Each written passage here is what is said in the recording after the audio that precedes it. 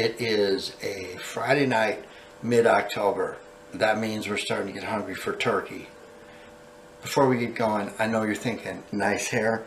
Yeah, it goes with the shirt. Fat Possum Records. Do you know about Fat Possum Records? If you don't, you're missing life. Fat Possum Records, look it up. You'll find out that some of the hipster music that you're listening to really started here. Yeah, this is so 20 years ago for me. Anyway, our turkey story starts in Vegas, where I lived for about 14 years. There was a place in Vegas called Farm Basket, and they had this sandwich called the Super Clucker. No, it was a great, yeah, that's good. The Great Gobbler. And the Great Gobbler was just white bread, turkey, mayonnaise, and cranberry sauce. And to this day, if you say Farm Basket or Great Gobbler, we are like getting in the car, going on the 138, braving that, and headed towards Vegas. So this weekend, I'm going to make Great Gobblers at home. Now in October, it's still hot in California, so we're not going to heat up the house by turning on the oven. We're going to do something smarter. Hey, do you remember Ron Popeil? Do you remember K-Tel Records? Do you remember Ronco Records? Do you remember Popeil Pocket Fisherman? Hey, ever try fishing with a lawnmower? Do you remember the Vegematic, that thing you'd slam and put vegetables in? Yeah, every cool invention that you've ever coveted your neighbor having was probably invented by Ron Popeil. And Ron Popeil really outdid himself when he came up with the Popeil Rotisserie Grill. So we're going to make our turkey to make our Farm Basket knockoff Great Gobblers, and that's right, a Popeil Rotisserie Grill. Sit down, get ready. This is going to be awesome.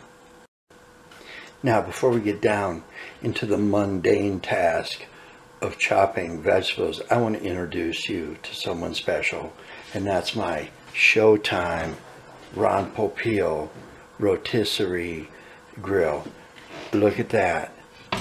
Ain't she a beauty? Okay, we're going to put some vegetables in the cavity of the turkey. So we're just going to cut these into pieces like so. No big deal. There's not going to be a lot of room in there because there's not. This isn't a huge turkey. So I think you can identify this stuff yourself. We've got an onion, some celery,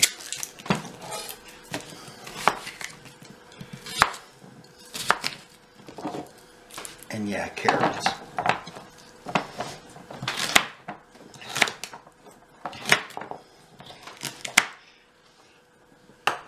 About that much. That will all go inside the cavity of the turkey. One last thing, we need about 5 cloves of garlic. We're going to smash those and throw them in there. And by the way, every hipster has a garlic dryer. You see that? You have one. Purple's cool, right? I guess. Meet our special guest, the butterball turkey.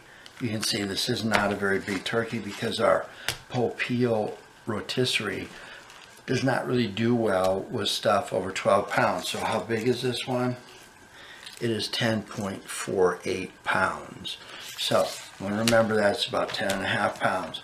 I'm going to unwrap this, get everything inside of it, and then tie it up so this doesn't, while it's turning on the rotisserie, flop all over the place. If it does that, the outer stuff burns and it doesn't turn out well. So let me get this done. This isn't really exciting for you. I could leave this on and you could read the newspaper if you stood on your head or something, but there's, anyway, I'll save you that. Oh look, there's a chainsaw on sale. Isn't that exciting? Where else but my channel do you get turkey sandwiches and chainsaws being discussed at the same time?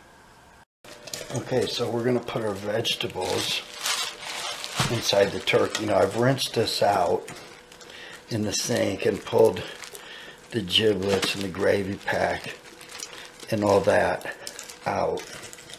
And I want to get a variety of these vegetables in here. Okay, so these wings flopping around can't be like this, or it'll be in the rotisserie flopping around. This will get near the heating element, it'll get dried out and burnt. So we want this thing to cook evenly. So we're going to use this twine here to tie this up and put it in a neat package before we put it on the rotisserie itself. Okay, there it is. You can see we've taken the twine, we've tied this all up so nothing's flopping around.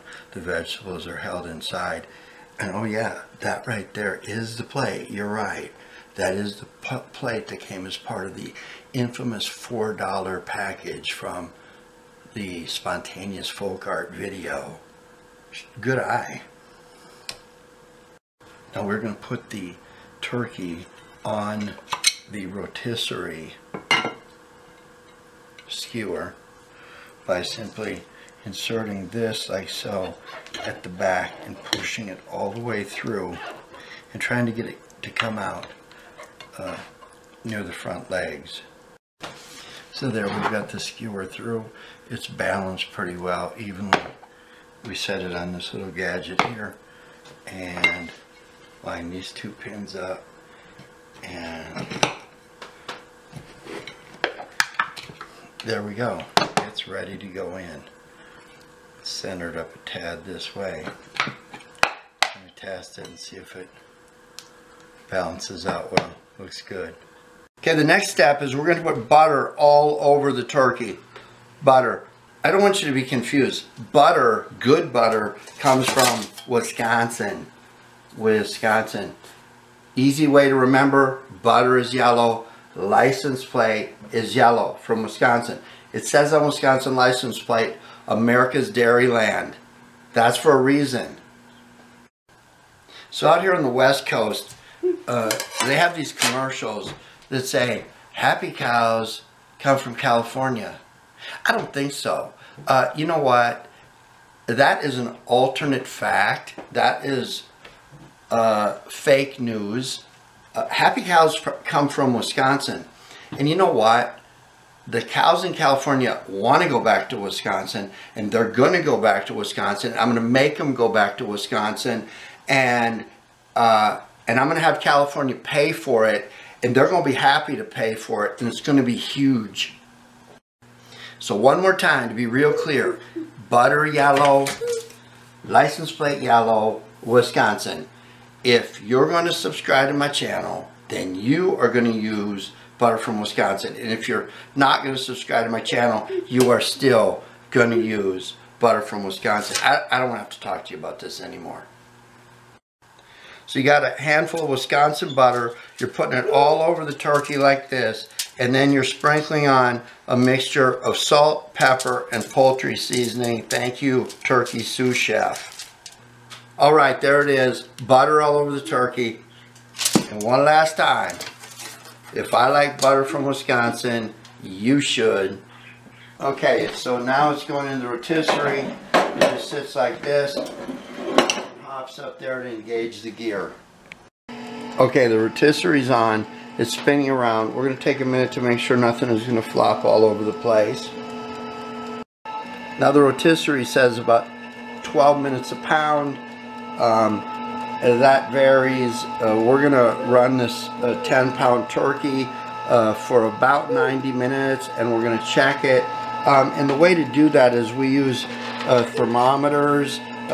This thermometer is one that you can stick in the turkey and stick it in the oven and close the door. Well, if you do that here, this is going to spin around, so this won't work. I actually like this one. But at about 90 minutes into the process, we're going to take this and we're going to stick it into the turkey breast and check our temperature. All right, we're at about 45 minutes into an hour and a half, starting to brown up. At 90 minutes on this 10.5-pound turkey, we're going to put in the thermometer and check the temperature down into the breast, and we're going to want that to be 165. We are at an hour and a half or 90 minutes into it on a 10.5-pound turkey. So we're going to stop this for just a second and rotate it around to where the breast is up. And the breast is up right there. So at 90 minutes or hour and a half, this 10.5 pound turkey is at 145. So we're going to stick this in for about another 15 minutes and then check the temperature again. Alright, that thermometer is really close. It's at about 162, 163. We're going to pull this out because it will continue to cook for just a tad, and we don't want this to be overdone. Yeah, it's almost at 165 right there. So we had 105 minutes on a 10.5 pound bird. So that is 10 minutes per pound for a 10.5 pound turkey in this Ronco Rotisserie Grill. Alright, we pulled the rotisserie skewers out of it, and we're going to let this rest. We don't want to cut into it right away. We cover it up with a piece of tin foil and let it sit for 10 or 15 minutes. Alright, that was the magic number because this is very, very tender and moist. Falls right off the bone. Okay, there's our bounty. We got a lot of turkey here, and I bet you know from watching my canning video, which you haven't seen, you're missing life. Watch my canning video, but this carcass and all this stuff will go in the freezer for the next time we make broth. Alright, turkey's done. Here we go. This is the easy part. Mayonnaise on 2 pieces of bread. This bread is homemade sourdough. It comes from tailor-made bread in Agua Dulce. Now we're going to take a piece of the breast, cut it like so, put it on there, put cranberry sauce on it like so, and then put a couple options I didn't tell you about. Here's some homemade sourdough bread dressing. We can put that on there like that. Well, yeah, we just happen to have some homemade turkey gravy. We can put it on there like that, and then we'll put the sourdough bread on. I don't like to cut it in half because, well, it's not going to last long enough to even be worrying about cutting it in half.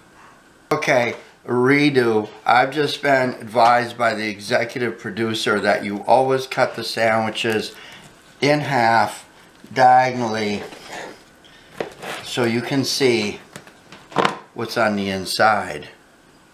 Ooh, ah. Right, there it is, my knockoff of the Las Vegas, Nevada Farm Basket Grey Gobbler sandwich. And remember, if I like turkey sandwiches, you should.